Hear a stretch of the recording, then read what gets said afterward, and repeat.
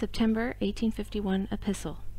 Sixth General Epistle of the Presidency of the Church of Jesus Christ of Latter-day Saints, from Great Salt Lake Valley to the saints scattered throughout the earth, greeting. Beloved brethren, when the Savior was upon the earth, and his disciples questioned him concerning the sign of his coming, referring to the latter days, Jesus answered them on this wise: There shall arise false Christs and false prophets, and shall shew great signs and wonders, saying, Lo here, and lo there, so that if it were possible they shall deceive the very elect. Go not after them, neither believe them. For as the light of the morning cometh out of the east, and shineth even unto the west, so shall also the coming of the Son of Man be. Many of the signs and wonders and false Christs and false prophets referred to have already been exhibited, insomuch that they have declared the day when the Son of Man would make his appearance, and many have believed on their testimony and been disappointed, while those who have been filled with the Holy Ghost by the laying on of hands, having repented of their sins, and received remission thereof by baptism in water, have been watching the gradual progress of the work of the Lord in the last dispensation, which has been like the light of the morning, as it first gilds the eastern horizon and continues to grow brighter and brighter, and spread farther and farther, from the east even unto the west, and so will continue until the whole horizon is illuminated with the clear effulgence of the noonday sun, and the Son of Righteousness shall make his appearance in the midst of his people, according to his own declarations. The first light of the morning, in this age and time referred to by the Savior, was the angel who had the everlasting gospel, which was to be preached to all people, preaching and ministering to Joseph Smith, Jr., and commanding Joseph to preach and administer to others, even as he had received of the angel. And the light continued to shine and spread as others believed on the testimony of Joseph, for they repented of their sins and were baptized by him. And he, having received the holy priesthood from the angels, conferred the same priesthood on the believers, and they, in turn, went forth proclaiming the same gospel, administering the same ordinances, calling on all the faithful to gather themselves together to the upbuilding of Zion, until the light has already been seen in the four quarters of the earth, and is fast being reflected over every nation and people. And this, the gospel, the plan of salvation, is the true light that must shine from the east to the west, that is, to every nation, kindred, tongue, and people on the earth, before the end will come. And the faithful, the saints, must be gathered together in holy places and build temples, and do all necessary works to open up the way of life and salvation to the dead as well as the living, before they can complete the work which is given them to do in this dispensation and probation. When the saints in Zion are sowing and reaping and building, according to counsel, they are causing the light to shine as emphatically as though they were abroad in foreign nations, preaching and baptizing for the remission of sins. All things needful to be done are but parts of the great whole, which must all be accomplished before men will be prepared to be restored back again into the presence of the Father. And while we again have the pleasing privilege of communicating with our friends scattered among the nations, we know not how we can create more interest and render our epistle more useful than by devoting a portion of the continuation of the history of things as they do, and have existed since our last letter, which is only a reflection of that light which eventually must illuminate the world, for the works of the righteous, like gold and silver and precious stones, will remain when time is swallowed up in eternity. The railway from this city to the mountains was surveyed early in the season, and partly graded, and a considerable share of the timber and rails are on the ground. When the harvest season approached, the work was suspended for want of laborers, but will be resumed as early as possible. The walls of the basement story of the 70s hall are in progress, and the walls of the tithing barn are completed, also the walls of the joiners and paint shop and planing and slitting machine, 140 by 45 feet on the temple block, preparatory to building a temple, though all the public would have been hindered for lack of lumber, materials, and laborers.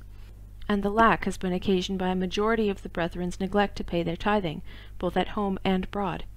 It mattereth not where the saints reside in relation to this principle. It is their duty to devote 1/10 of their property when they come in the church, and afterwards 1/10 of their income, for the support of the public works, for the building of temples and other necessary purposes, and if they do not tithe themselves, they have no claim to the blessings and endowments that will flow to the faithful through that medium. A tithe of the tithing due from the saints, promptly paid, would have enabled us to enclose the temple block, as we have anticipated, preparatory to commencing the temple another season.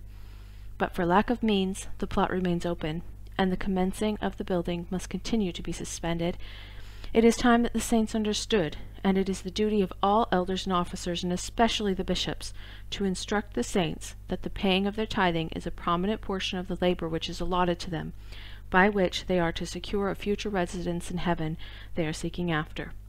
To be prepared for a celestial heaven, they want the blessings of a terrestrial temple, built to the name of Israel's God, and without those blessings they cannot be prepared for the greatest glory, and should have once succeeded in passing through the temple and receive all the blessings and endowments offered to any, that person never having tithed for the building of the temple or other public good, would have to hear the words of Jesus, enter in at the door, and he that entereth not in at the door, but climbeth up some other way, the same is a thief and a robber.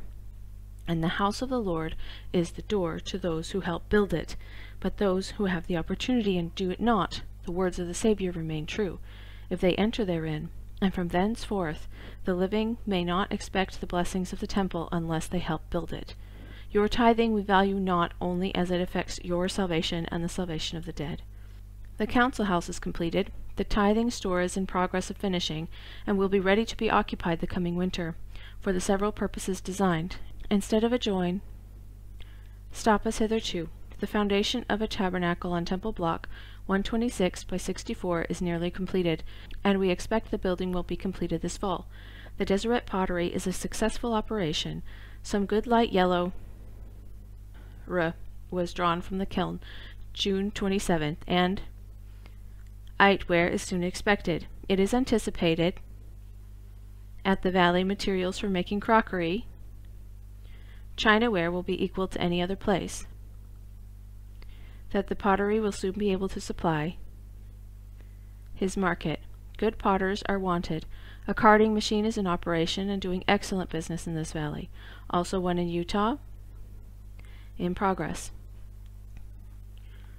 4 grain and 5 sawmills or nearly completed. The Great Salt, also 2 grain and 1 sawmills. County, 1 grain and 2 sawmills in Davis County, 2 grain and 3 sawmills in Utah County, 1 grain and 2 sawmills in San Pete County, 1 grain and 1 sawmill in Iron County, 1 sawmill in Tooele County, and an increasing desire and exertion to promote domestic manufactures prevails throughout the territory. We have visited the various counties and settlements generally this season, and found the saints industrious and prosperous, extending their farming operations as far as possible, and preparing food for the brethren who are coming hither. The harvest will be abundant for all who will have occasion to eat thereof, though many fields have suffered by the drought. The mountain streams have been unusually low this season, and help scarce at the time most needed for irrigation. Harvesters are much wanted, and more threshing machines, and labor-saving machinery of all kinds can be used to a great advantage in our midst. A high council was organized at Manti, San Pete County, April 30. Patriarch Isaac Morley is president of that stake of Zion. Chalk, stone, coal, salt, and iron ore abound in that region of Iron County, also a substance resembling white clay, which answers a good purpose as a substitute for soap.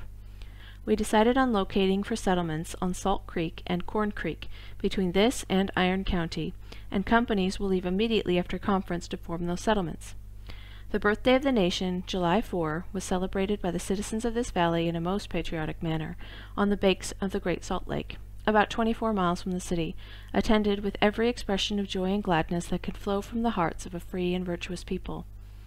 The 24th of July was celebrated as the anniversary of the entrance of the pioneers into the Valley of the Mountains, and in this much interest was added over former celebrations by the appearance of the pioneers in the procession, each carrying the tools, or emblems of tools, utensils, and implements used by them on their route, and after their arrival even to sheaves of grain, the products of their labor.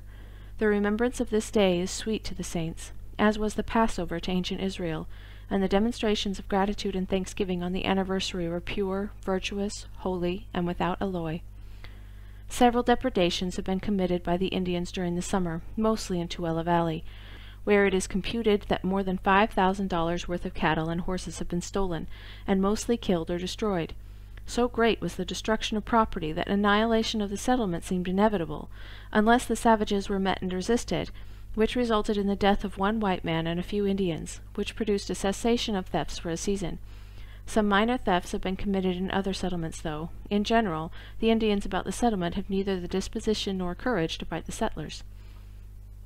A band of Indians living on the Muddy, between Iron County and San Diego, appeared more hostile of late, and no doubt killed Brother Isaac Brown, when on his return from California last fall.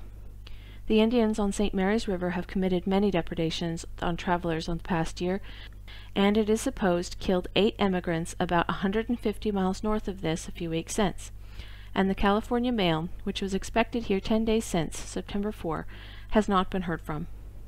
Elder Orson Hyde arrived in the valley on the 17th of August, direct from Canesville, accompanied by Elder Carrington and a few others, all of whom were robbed and plundered by the Pawnee Indians. During the great amount of emigration from sea to sea, through the mountains, the Indians have received some insults and abuses which they were sure to resent, and the saints and others may have occasion to pass through those tribes referred to, will do well to be prepared to act on the defensive. Dr. John M. Bernheisel and the Honorable A. W. Babbitt returned to this place on the 19th of July, accompanied by several officers of the United States government for the territory of Utah, which was chartered last September, and the general government having now received this territory into their fostering care, the citizens will be relieved of many burdens hard to be borne by them in a new country, to which they were compelled to immigrate while destitute of many of the comforts of life. Dr. Bernheisel was appointed to the President of the United States Special Agent to expend an appropriation of $5,000 granted by Congress for the purchase of a library for Utah, which appropriation the doctor made by selecting books in the eastern cities during the past winter, and the library is now on its way to this place. Many gentlemen in the States, through the solicitation of the doctor, have donated books, magazines, pamphlets, maps, and papers, which will add greatly to the value and interest of the Utah Library, and elicits our warmest thanks. Dr. Bernheisel was unanimously elected delegate to Congress by the territory on the 4th of August, and on the 1st of September left in the mail coach for Washington City, the same day that a commencement was made to lay the foundation for a state house on Union Square in this city, towards the erection of which Congress has appropriated $20,000. The valley is well supplied with a great assortment of merchandise at the present time, but the exportation of cash having been far greater than the importation the past year, it is to be feared that many articles will remain unsold, which might be used to advantage were the circulating medium suited to foreign markets, in the possession of those who would like to purchase. Shingles are now extensively used. Could nails be procured? But 'tis not supposed that 1/2, and probably not 1/4 of shingle nails will be brought this season to supply the market, and the present prospect is that many buildings will have to be delayed before another market season, for lack of assorted nails. If a company of brethren could be formed in England, Wales, Sweden, or any other country to come and make iron from the ore, magnetic ore of the best quality, and machinery for rolling, slitting, and cutting nails, and drawing of wire, it would be one of the greatest auxiliaries for advancement in building up the valleys of the mountains, and the presiding elders in those countries are instructed to examine this subject, and forward such a company with the least possible delay. Schoolhouses have been erected in the wards generally, and schools have been in operation in the present season. The parent school has been suspended for a few weeks for lack of commodious room, but a house is in progress of erection for its accommodation, and the school will be resumed the coming winter. A portion of the wall around the university land is completed, and a portion has been delayed for want of laborers, a difficulty we often meet with, and which might be avoided if a few score of thousands of the saints who are abroad would rise up in the name of Israel's God and come home, and help us to do what is required at our hands. And it is as much the duty of the saints to gather, as it is for the sinners to repent and be baptized for the remission of their sins. And every saint who does not come home when he has the opportunity will be afflicted by the devil. And why? If you will stay on the enemy's ground after you have had a chance to escape, that the enemy will claim and exercise power over you, while your faith will fail, because you have been disobedient to the counsel to gather yourselves with the faithful unto holy places, where the Holy One of Israel presides in the midst of his people, and where the power of Satan is destroyed, broken, or brought in subjection. Therefore, if you shall tarry, after a way has been made for your escape, and lose your life, or the lives of your household, or your property, whose fault will it be, and whose loss? You must bear it.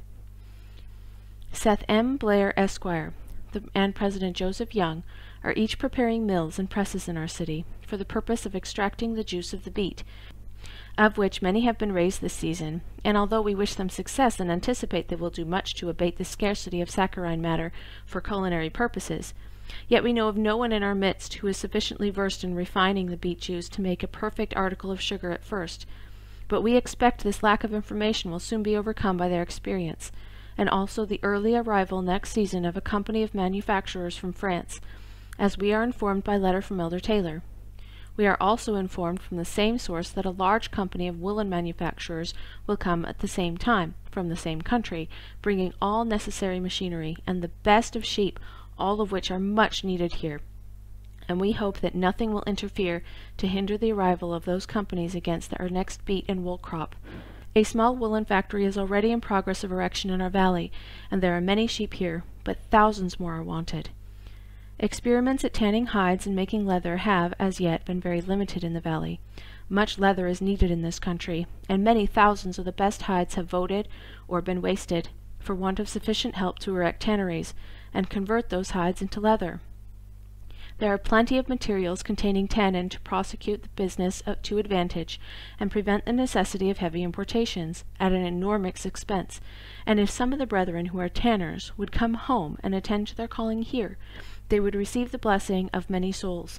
Some attempts are now making at this business, but more help is wanted. Brethren, the harvest here is great, but the laborers are few. We have made arrangements during the past year with a gentleman in Wisconsin to come hither for that purpose of manufacturing paper. Report says he is on his way, and we hope to see him here this fall. Books, papers, and every medium of intelligence through the press are unusually high at this place, owing in a great degree to the heavy transport, which will be remedied to a great extent when the rags in the valley can be converted into paper. A huge printing press has recently arrived, and all necessary materials for a respectable newspaper, and a small book bindery, all of which will probably be brought in requisition the coming winter. The warm bath house has been open to visitors through the season. Excellent salt is made by boiling 3 to 1 of the lake water.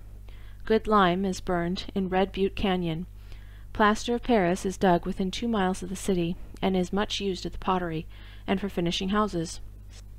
The saleratus from the lake 4 miles east of Independence Rock is much used in the valley, and the saints will do well to bring what they can when they come, and the borax from the lake west of Independence Rock will be much used by our mechanics if they could get it. The church pasture on the north of its city is fenced, and the farm for the benefit of the poor on the west of Jordan is nearly surrounded by a ditch. Many houses and other buildings have been erected in the city and country this season, and many more would be if materials and laborers could be procured. Ogden, Provo, Manti, and Parowan cities have organized under their respective charters and are governed by municipal law. The nights have been warmer than usual. The past 3 months, winds are more frequent and stronger than common in the valley, and there was a frost on the lowlands on the night of the 28th of August. The United States Mail leaves Great Salt Lake City and Independence, Missouri on the 1st of each month, exchanging at Fort Laramie. Also, the mail leaves Sacramento and this place on the 1st of each month. And the mail is exchanged between this and Dallas. In Oregon once every 2 months. We have a weekly mail from hence to San Pete and a semi-weekly from hence to Brownsville. A post office is established at Parowan, Iron County, but no mail route is yet established between Payson and Parowan, although at the next session of Congress we anticipate the establishment of a post route from hence to San Diego, passing through Parowan, which route will be passable at all seasons of the year. A post office is established at Honolulu, Oahu, Sandwich Islands, and letters post-paid to San Francisco will be forwarded every opportunity. A letter from Elder Hiram Clark, President of the Sandwich Mission, dated Honolulu, January 27, contains our latest intelligence from those islands. Elders Clark and Whitler were stationed at Oahu, Elders John Dixon and William Farrer at Keone, Elders Hawkins and Blackwell at Hawaii, and Elders Cannon and Keeler at Maui, having entered on their respective labors about the 20th of December. There are many whites on those islands, but they have little regard for gospel privileges.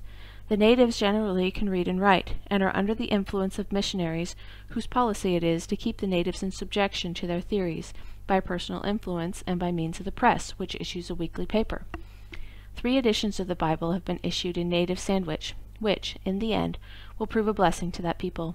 No special and direct communications have been received concerning Elder Addison Pratt and the mission of the Society Isles since his return thence, or from the other missions in and about the Pacific, though report says the work is very prosperous in Australia and other places in that region. By the Star of July 1st, we learned that there are 42 conferences composed of 642 branches of the Church in the British Isles, and 3,872 elders and priests, and more than 32,000 members, and the gospel is continuing to spread and believers to multiply faster than ever. Nearly 1,000 have emigrated this past season, and 50 were baptized from on board the ship Olympus on its passage from Liverpool to New Orleans. Elder William Howell presiding. Elder William Burton of this city died at Edinburgh last March. This is the third death among the American elders while on the British Isles. Elder Flanagan died at Birmingham on a previous date, and Elder Bates some years since, and the fourth of all that have died on foreign missions in this dispensation. Elder Hanks died at sea on his passage to the Society Isles in the year 1842. The London Conference numbers over 3,000 and is receiving more than 100 per month by baptism. In Italy, the work is gradually progressing under the presidency of Elder Lorenzo Snow, and the deep-rooted tradition of ages is beginning to give place to sober reflection and the light of truth. Elder Snow is translating, if not already completed, the Book of Mormon into the Italian language. The Waldenses are beginning to look after the truth, and Switzerland is becoming glad in the hope of eternal life. Elder John Taylor is in France, preaching and translating the Book of Mormon into French, though probably the translation is complete before this, and the prospect is flattering in that country. Elder Erastus Snow continues his labors in Denmark and has translated the Book of Mormon into the Danish language, so that that most important of all books to this generation may now be read by the greater portion of the inhabitants of the earth, in some language with which they are familiar. Much opposition has been manifested toward the gospel in Denmark and adjacent countries, yet truth has triumphed and will prevail, and Satan will continue to oppose and fight until he is bound, and that opposition is good to prove the faith and integrity of the saints, and that is one reason why it is necessary there should be a devil, even to prove men, and make manifest who the righteous are. Miracles are wrought, the sick are healed, the lame leap, the poor have the gospel preached to them, and God is with his saints.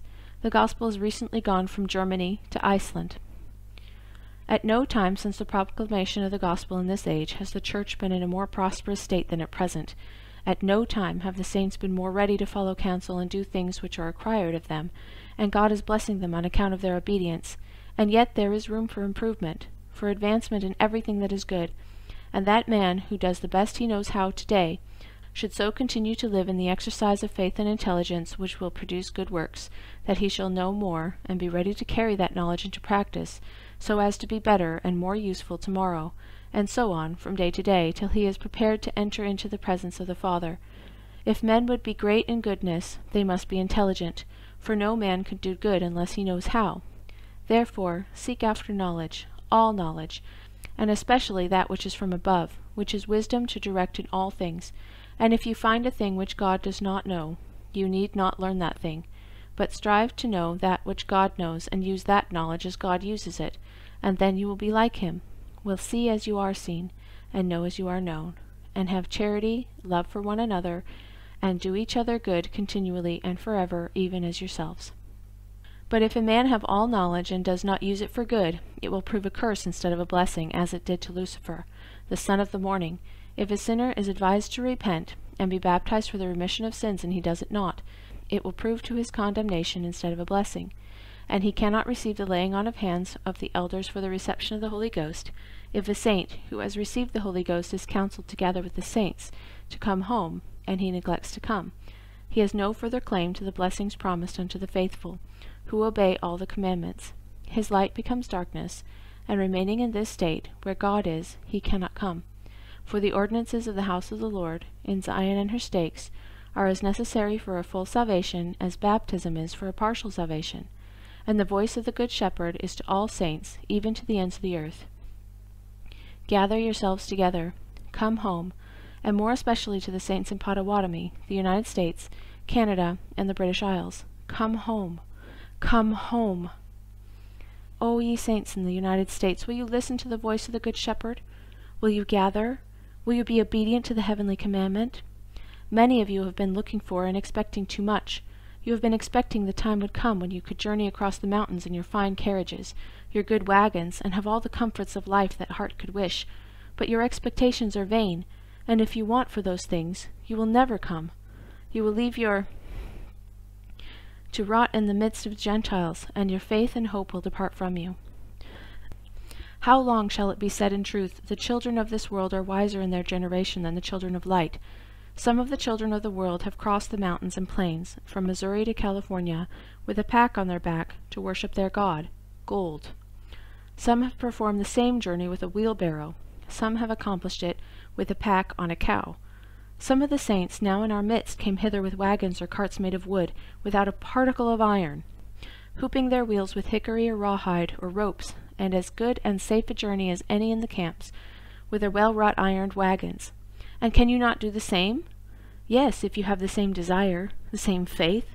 Families may start from Missouri River with cows, hand-carts, or wheelbarrows, with little flour and no unnecessaries, and come to this place quicker and with less fatigue than by following the heavy trains with their cumbrous herds, which they are often obliged to drive miles to feed.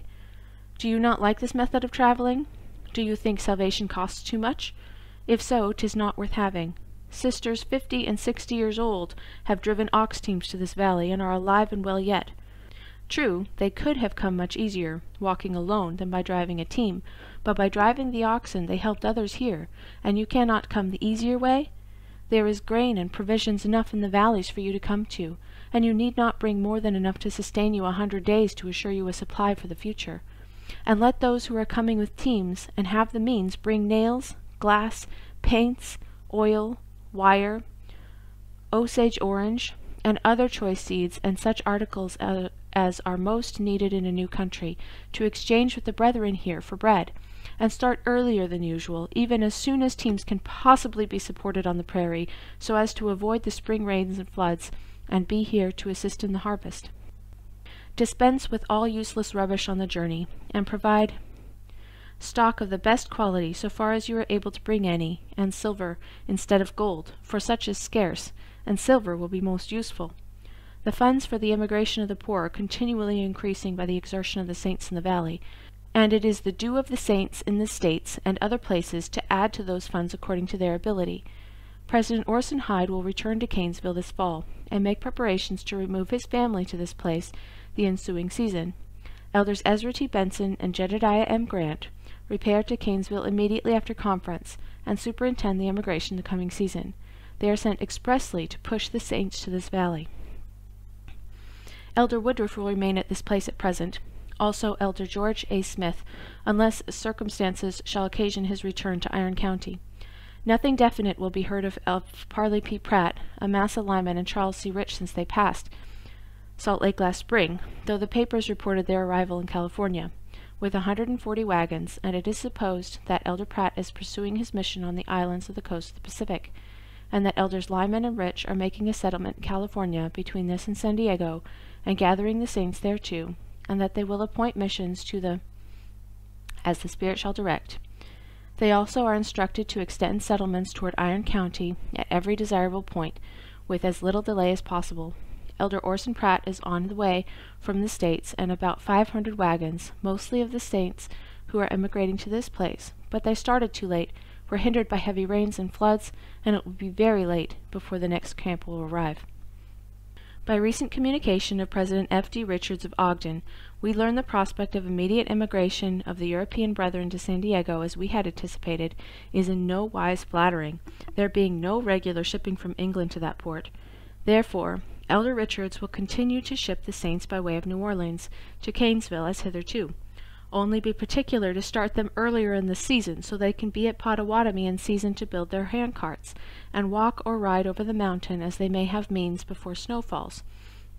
Many of the English brethren and sisters think it a trifle to walk 15 or 20 miles to hear preaching on the Sabbath and return home at evening, and then stand at their labor the remainder of the week, and can they not walk 20 miles a day for 50 days, for the sake of getting to their Father's house, to the home of the saints, in the valley of the mountains?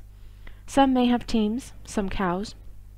They can kill buffalo and other game by the root, and when weary, rest a day, if the Sabbaths are not long enough, and can they not thus fare as well as ancient Israel when journeying towards Canaan? They were traveling 40 years, but the saints can walk from Canesville here in twice 40 days and harm no one. Now is the time for the saints to come, except such as are counseled to tarry and preach, and the like, and they who can come will never find a better time. If some of the saints would bring shepherd dogs, they would be of great use in the valley. Shepherds also are needed here. Elder Richards will also appropriate so much of the emigrating funds in his possession as may be necessary to forward 2 shiploads of saints to Canesville, where they should be in April, ready to prepare for their journey over the mountains. Let your selection be made in wisdom, having regard to those who are faithful, and having borne the burden in the heat of the day, and also in some measure to their professions or trades, according to our need of the various mechanic arts, as we have suggested, and your information of circumstances here shall prompt, committing them to the care of agents, wise men, who will receipt for all money, and who will take receipts before landing of every individual to the amount he has been helped by the funds, with a promise to refund the same as soon as he can procure the means, and let each company remain together until they arrive at this place, where it shall be told them what to do. Start no more saints on account of the poor fund than you forward means, by the agents in charge to see their respective companies safe through to the valley, and let no funds go into the hands of those who are helped, but let all moneys be paid out by the agents, for passage, provisions, and such things as are indispensable, taking receipts of all, in the harbor of New Orleans, and also at Canesville, and let all those receipts, funds on hand, vested in oxen, cows, or other property, in the hands of the agents, or in the use of the company, be reported at our office immediately on their arrival.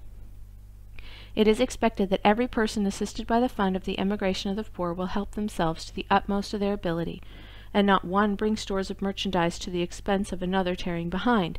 No!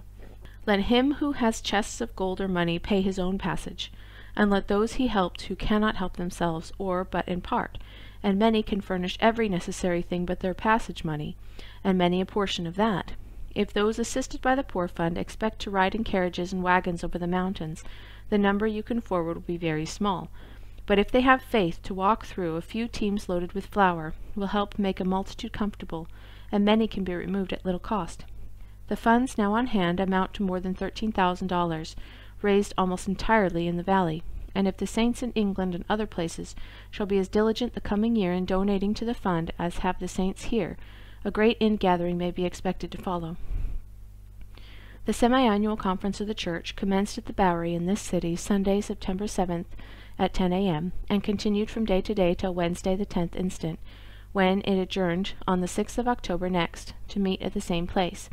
President Brigham Young presided during the conference, which was composed of a vast assembly of the saints from all the settlements, and the various proceedings were marked with strong feelings, in preachings, teachings, testimonies, and in sustaining all the general authorities of the Church, as they were last April, except Lewis Abbott, deceased, and Elisha H. Groves, removed to Iron County, and William Snow and Winslow Farr were appointed to fill their vacancies in the High Council.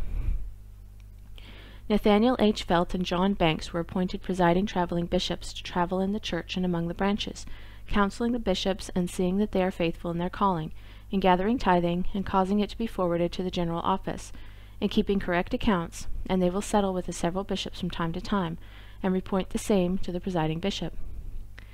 Ezra T. Benson and Jedediah M. Grant were appointed agents to gather the poor, and President O. Hyde's agency was continued. Elder Samuel W. Richards, Willard Snow, Abram O. Smoot, Dor P. Curtis, and Vincent Shirtliff were appointed missions to the British Isles, and Daniel Cairn to Germany. President John Young received a mission to Ohio to preach the gospel and gather the saints, and Elders John L. Dunyan to preach the gospel to the States. The conference voted to observe the word of wisdom, and particularly to dispense with the use of tea, coffee, snuff, and tobacco, and in this thing, as well as many others, what is good for the saints in the mountains is good for the saints in other places, and if all who profess to be saints would appropriate the funds lavished on luxuries and articles unwise to use, to the benefit of the public works, we would soon see another temple of the Lord. The conference also voted to commence anew with their tithings and consecrations, and that within 30 days each saint should make a consecration of 1/10 of his property, and 1/10 of his interest or income ever after, and that those who will not thus tithe themselves be cut off from the Church. A fire is kindling in the earth, and who can quench it? A light is shining, and who shall extinguish it? The nations of the earth are fearing and trembling. The fire burns and the light dazzles, but they know not what to make of it. God has set his hand to restore Israel and save the remnants of Ephraim, but they know it not. The oldest and most powerful governments are shaken to their center. The kings know not the cause. The way is fast preparing for the introduction of the gospel into China, Japan, and other nations, which for ages have sat in darkness, and stood aloof from celestial science and foreign intercourse. And it is the business of the 12 apostles to fill every open door, and push to the right and the left with the horns of Joseph, until every heart shall feel, and blow the trump of salvation, till every ear shall ring with the glorious intelligence that there is a God in the heavens, who guides the destinies of all men, and who would that all men should come to the knowledge of a crucified Saviour and be saved. Brethren, pray for us. Sisters, pray for us. Be humble, prayerful, watchful, diligent, and persevering in every good word and work, and in the end you shall overcome all evil, and sit down with us as in our Father's kingdom. Elders of Israel, lift up your voices like trumpets. Open your mouths wide, and proclaim salvation to all the meek of the earth, and you shall bring many souls to Zion. It is our wish to see all the members of the Quorum of the 12 Apostles at the General Conference in this city on the 6th of 1853, and we hope the brethren will be arrange the affairs of the various missions, such a manner that no injury will be sustained by the saints while they shall spend a season with us in council. And we pray the Eternal Father to bless the saints throughout the earth, in the name of Jesus Christ. Amen. Brigham Young, Heber C. Kimball, Willard Richards, GSL City, September 22, 1851.